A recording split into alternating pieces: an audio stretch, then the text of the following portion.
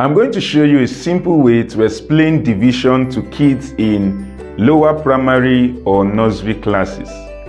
You know, division is the same thing as repeated subtraction, while multiplication is the same thing as repeated addition. So I'm going to use the idea of repeated subtraction to explain 9 divided by 3.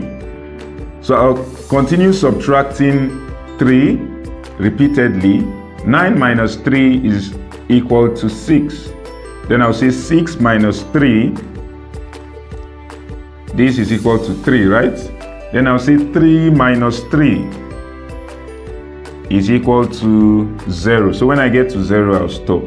Then I'll count how many times did I subtract 3. That is 1, 2, and 3.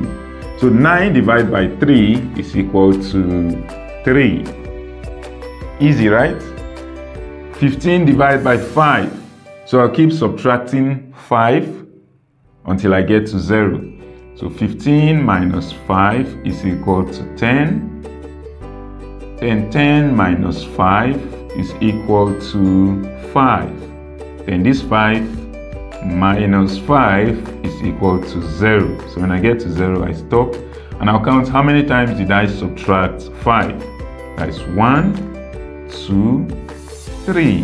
So 15 divided by 5 is equal to 3. I hope you enjoyed this video. Use this to solve 20 divided by 4. Use this method to solve 20 divided by 4 and tell me what you get in the comments. If you enjoyed this video, like it, share it so more kids get to see it. And if you would like to get some of my simplified maths videos for free, there should be a link above or below this video. Click on that link and tell me where you want me to send these videos to. Click on the link and tell me where you want me to send you some of my simplified maths videos for free.